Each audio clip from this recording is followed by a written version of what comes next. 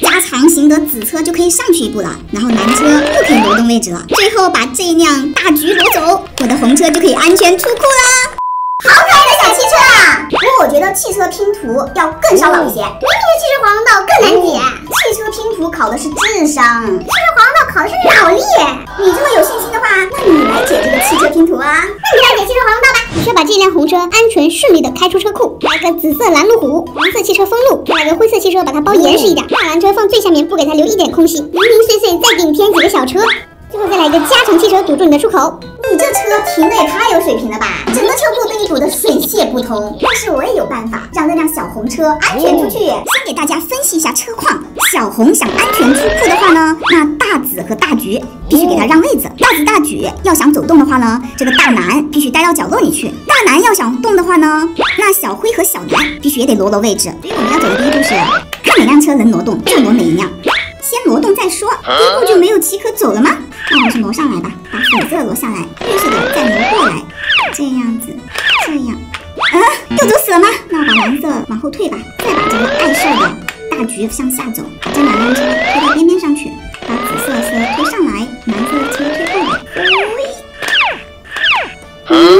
我发现一个严重的问题，一顿操作之后，把我的这辆小红车堵得更死了。某人就是传说中的女司机呀，我让汽车玩具就上了，可千万别开车上路，说的跟自己很厉害似的。你要是能在2分钟之内把你这个汽车拼图拼出来，我才服你。那我就让你看看我的厉害。计时开始。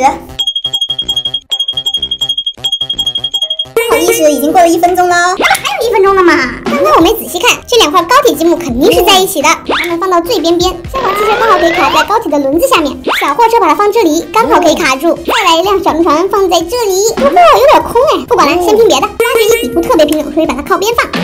火箭合适啊，这个绿皮卡的线条跟火箭非常贴合。快递车也适合放角落里，再来一辆 taxi。现在就剩2辆车了，把小摩托车放到这个空隙里，大巴车塞不进啊，我觉得这2块不对，拿出来。大巴车也塞不进去啊，要不把它放这边？哇塞，真的是可以！我知道轮船放哪里了，把它倒过来，卡在这里，还剩一个小摩托车，这个位置轻而易举的就能放进去。汽车拼图挑战完成！